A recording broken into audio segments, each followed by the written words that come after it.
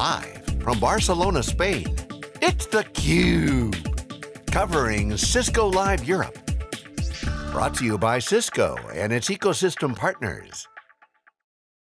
Hello everyone, welcome back to theCUBE's live coverage here in Barcelona, Spain for Cisco Live Europe 2019. I'm John Furrier, your host of theCUBE, with Dave Vellante, as well as Stu Miniman, who's been doing interviews with us all week. Our next guest is Roland Acra, Senior Vice President, General Manager of the Data Center Group. He's in charge of that core business, the data center now at the center of cloud and the edge. Roland, great to see you, thanks for coming on. Thank you for having me. So, a lot of announcements, all the big guns are out there for Cisco. You got the data center, you got the networking group, and you got IoT, and then Cloud Center Suite was part of the big announcement. Your team had a big piece of the keynote yesterday and continues to make waves. Give us a quick update on the news, the key points, what was the announcements? Yeah, the two big announcements from my group were ACI Anywhere and HyperFlex Anywhere, and we captured them under a common moniker of there's nothing centered about the data center anymore, because both of these speak to things going outside the data center. ACI Anywhere is the integration of ACI, our software-defined networking solution, into the two of the most prominent public cloud providers out there, Amazon and Azure. And for HyperFlex Anywhere, the exciting news is the expansion of HyperFlex, which is our hyper-converged solution, also outside the data center, to the edge of the enterprise, specifically branch offices and remote locations. And the other thing that came out of our conversation here on theCUBE and also in the keynote is that the center of the value is the data center, as you guys pointed out with the slides, big circle in the middle, ACI Anywhere, HyperFlex Anywhere, but the network and the data and the security foundation has been a critical part of this new growth. Yes. Take a minute to explain the journey of ACI, how it started, where are we? It's been a progression for you guys, certainly inside the enterprise. Yes. But now it's extended. What's the journey? Take us through that. Yeah. When ACI came into the market 5 years ago now, we have a 5-year anniversary, ACI brought a software-defined networking solution into the market. It brought an automated network fabric capability, which said you can no longer screw yourself up by having incoherence between one part of the network or another. It's all managed coherently as one thing. And it brought, to your point about security, what's called segmentation of applications. Today, applications have data, they have databases, they have different sensitive pieces, and it's important to be able to tell the network not only get the traffic from one place to the other, but also selectively get the traffic that I tell you to get there and not the one, and don't get there the traffic that has no business getting there. And that's known as segmentation, which is a security concern, particularly when you have sensitive data like consumer data or things that have regulatory things around them. ACI has brought that to the market. That was the value proposition of ACI. We worked on then expanding ACI in the direction of scale. Customers have 2 or more data centers for disaster recovery, for resiliency. We made that possible. We got to bigger and bigger footprints. Then we took ACI to the edge of the enterprise. What if somebody wanted to put some computing capability, in a store or in a logistics center? ACI then was expanded with that. Step N-1 was we took ACI to bare metal clouds. Customers now want to deploy also things in co-locations or bare metal clouds. We decoupled ACI software from the Cisco switches, which is the ACI hardware, and ACI became completely virtualized and still able to be doing everything it does in hardware on-premise in software instead, in somebody else's capability. And yesterday we announced the full culmination of this, which is, what if you don't want the ACI soft switching or hard switching, can you use the native switching of a public cloud, like Azure or AWS, and you tell them via their APIs, please let those packets go from A to B because they're part of the whitelisted paths, and don't let packets from C to D go because they're part of the blacklisted paths. And that was the full integration with these clouds. And you abstract that complexity. Completely. One orchestrator, which is the multi-site orchestrator, the same one people have used on-premise, that they've developed their policies around, so that we have invested a lot of sweat equity in that controller. It's where also they put their compliance, verification and audit and assurance, and they use that thing even when something goes to Azure or it goes to AWS. So you mentioned the progression, so this is now your full progression, from core to the cloud, including edge. Going through edge. What has been some of the results? You mentioned that segmentation was one of them, I get that. How has ACI been used? What are some highlights? that show the value, because people start looking at ACI saying, I like this, I like scale, I have a scale challenge with the new cloud world and edge, and complexity is abstracted away with software. Okay, check, so far so good. Where has been the success of ACI, and how do you see that unfolding specifically in the cloud? Yeah, the biggest value our customers have gotten, cloud or no cloud, has been with ACI. They've been able to shorten the speed of change, shorten the time for change, therefore increase the speed of change of their network. Because now the network needs to operate at the speed of the applications. Applications reconfigure themselves sometimes on hourly or daily basis. And it used to be that changing something in the network, you sent a ticket to somebody who took weeks to reconfigure things. Now, that software-defined capability means the network reconfigures and people can change generations of compute on the fly, and the network is in lockstep with them. The agility and speed has been great. The other value has been the value of automation, which is people can run a bigger and bigger and bigger network with a small number of people. You don't have to scale your people the more switches you have. Again, because programming and automation comes to the rescue with that. Well, I'll tell you, people who are watching them right now can look behind Roland and see that's a packed house. We're in the DevNet zone, which has been the massively growing organization within Cisco. Community's been growing very fast. People are developing on top of the networks, and these are network folks, and as well as new talent coming in. So skill gap is shortening, so he's getting a different makeup for a Cisco user. Your customers are changing, growing, existing base, plus new people. Correct. Talk about that dynamic and how that impacts this intent-based networking, this notion of policy and software defined. It's what many people have been calling infrastructure as code, which is you go from scripting to actually coding and composing very sophisticated automation capabilities and change management capabilities for an automatable system, which is what ACI is. It's made for people drawing on the strengths that they were doing in the application domain or in the server domain and bringing that into the network. And that's a new and exciting thing. It brought the network within the purview of coders, of people who know how to do Python, who know how to do Go language, and things which are modern and exciting for the younger generation. It's made also for bringing the analytical capabilities. A lot of what those young coders are used to is a lot of logs, a lot of visibility, a lot of analytics running on, because they've done that on web servers, they've done that on applications that run in the cloud. And we now offer the network, which is very rich in data. If you think about, we see every packet, we see every flow, we see every pattern of how the traffic is changing, and that becomes a data set that is subject to programming, because then from there you can extract anomaly detection, you can extract security signatures of malware, you could extract prediction of where the traffic is going to be going in 6 months. There's a lot of exciting potential from the telemetry and the visibility that we bring into that framework. And as you point out, devs love that. I mean, Cisco, we've talked about this, is one of the few large established companies that has, in our view, figured out developers. Right? There's a lot of examples of those companies that have it and continue to struggle, but just witnessed here, the dev crowd. I want to ask you about ACI and how it's different from, for example, VMware NSX. What's the differentiation there? Yeah, the biggest differentiation is ACI is one system through which you manage the entire network. The overlay, which is the virtual view of the network that the applications care about, as well as the underlay, which is the actual real delivery system that makes the packets get from A to B with quality of service and so forth. So that's the first thing. It actually does a lot more. It has much more scope than NSX does.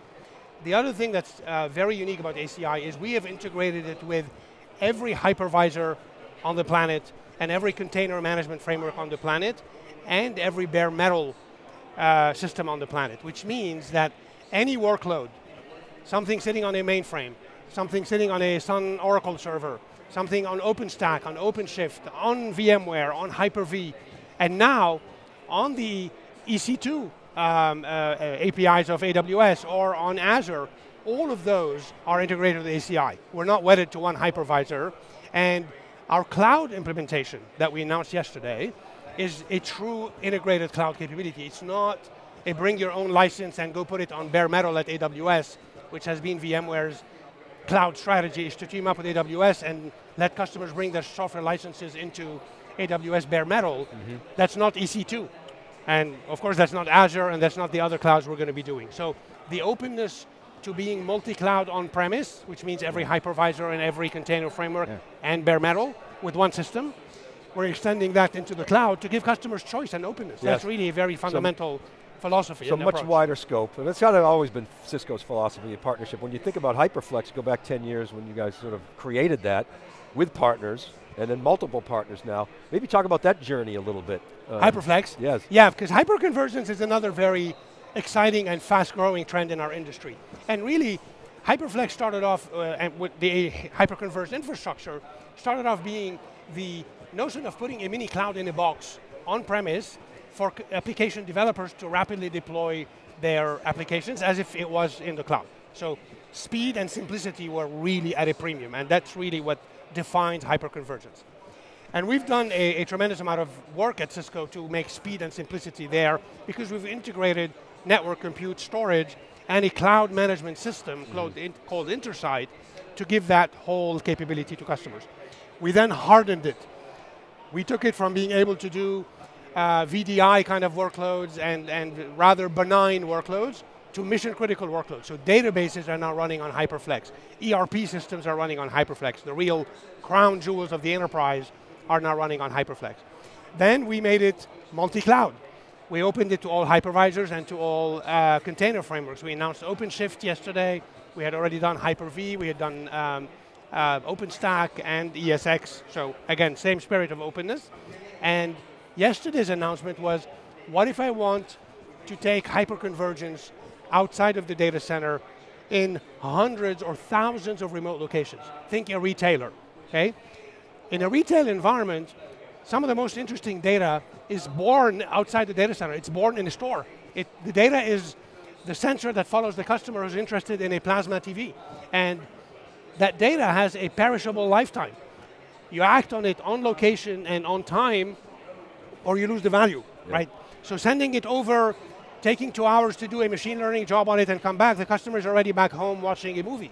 And so the window of opportunity for the data is often right there and then, and that's why our customers are taking their computing environment often to where the data is to act on it fast and in the on location. It sounds easy, but I want to just get your thoughts on this because this is a critical data challenge. If data is stored in classic old ways, data warehouses and fenced off areas, kind of in the internet, you're not going to have the latency to get that data in real time. Talking about real time data that's addressable. Yes. For part of the application value. Yeah. So this is a new notion that's emerged with DevOps and infrastructure as code. That's right. That's hard. How do you guys see that progressing? Should customers prepare to have that data centered properly for app addressability, discovery, whatever the usage of the data contextually is, time series data or whatever data it is. Yes. This is a critical thing. It's a critical thing, and there's no one answer because depending on what the data is, sometimes you only see the value when you concentrate it and consolidate it because the patterns emerge from rolling up 1,000 stores worth of data and seeing that people who buy this toothbrush tend to buy that toothpaste. There may be that value where you want to concentrate the data, but there are also many things where acting on the data in the moment and on location quickly without referring to the other 1,000 stores extracts 90% of the value of that data. So that's why you want to do forward deployed computing on that data. So this highlights network programmability. This means the application's driving the queries or the network for that data if it's available. So there's two things, network programmability from the app and availability of the data. Yeah, and the ability for the entire infrastructure, network, compute, and storage, and hyperconvergence is the automation of all three, to be able to deliver its value equally in remote locations or in a cloud as it would have in a data center, because that's where the application is going to want to go where the value is, and if the infrastructure can't follow it there, then you get a degraded ability to take advantage of the opportunity. Right, real-time decisions happen at the edge, but then as you described, you got to bring data back, certain data, back to the cloud, do the modeling there, and then push the models back down. And so you get decision-making distributed. And you got to have low latency to be able to enable that. Yeah. And the same goes for other considerations. For example, why is it important to do, allow people to put data both on their premises and in the cloud? For disaster recovery, for data replication, for resiliency, sometimes for governance reasons. GDPR in Europe says the data of European citizens that's personally identifying has to stay in Europe. Somebody may not have a data center in Europe. Could they take advantage of a co-location ability or somebody else's cloud? This is the theme we're seeing at this show this year, and certainly at the center of the news is complexity is increasing because there's just evolution. More devices are connected, diverse environments, scale for cloud and connectivity, but software driving that. So I got to ask you the question. Go back to the old days, in the 1990s, multi-vendor was a big word. Now multi-cloud feels the same way. Yes. This is the openness thing. How would you describe multi-cloud strategy for Cisco in context of this notion of being open? It is really the new dimension of openness, right? We've been open in the past to multiple forms of physical networks. Customer wants to use wireless or fiber or copper or what have you. We need to give them an IP network that operated equally well over all media. That was one dimension of openness. Another dimension of openness was, does a product from vendor A work with a product from vendor B? Right? My router, or my switch, your firewall, those are other dimensions. Hardware and software coupling. Can I buy the hardware from Peter and the software from Mary? Will it work well? The new dimension of openness is, can a customer avail themselves of any form of cloud, either because they like the tooling and how well their developers are more efficient on a given cloud, or because the pricing of the other guy, or the third guy has a point of presence in Tokyo, which this one doesn't. All of those are business choices that if we make our technology, let them take advantage of them with no technical restriction, they win, because now they can shop on the merits of what they want to do, and not on, oh, well, sorry, if you want to go to Azure, I can't help you, but if you're willing to settle for your own premise or for Amazon, then I have a story for you. Great. So that's... Roland, you're leading the team, one of the core crown jewels for Cisco. As you guys, the rising tide is floating all boats here within the company. What's your plan for the year? What's your goals? You'll be out there pounding the pavement with customers. What's your objective? What do you hope to accomplish this year in 2019? Well, 2019 is the year of many things for us. It's a very exciting year. It's the year of, on the physical infrastructure side, we're taking our switches to 400 gigabit per second. We have our new silicon capability, our new optics, so we're going to be able to scale for the cloud providers who are hitting the next frontier of speed and density and scale. So performance will always be there. And when we're done with 400, we're already going to be asked about 800. So that's an exciting new generation of switches. ACI Anywhere getting deployed now and adopted across multiple clouds is another exciting thing. HyperFlex Anywhere, we're really looking forward to the potential in financial services, in logistics, in retail, where there's a lot of deployed data at the edge. And then security is a never finished journey, right? Everything we give our customers in the way of security, because there's an active actor who's trying to make you fail, right? It's not that you're only fighting physics to get to 400 gigabit, then you win. There you have a guy who's trying to foil your schemes and trying to foil their schemes. Constant attacks are on the network. You guys have seen this movie before, so you know how critical. Roland, thanks so much for spending the time. Congratulations on ACI Anywhere, HyperFlex Anywhere, intent-based networking at the core. It's theCUBE bringing you all the data. We have an intent here to bring you the best content from Cisco Live in Barcelona. I'm John Furrier, Dave Vellante. Stay with us for more live coverage. Day 2 of 3 days of coverage here in the DevNet zone, packed with developers, learning new skills. We'll be back with more after this short break. Thanks.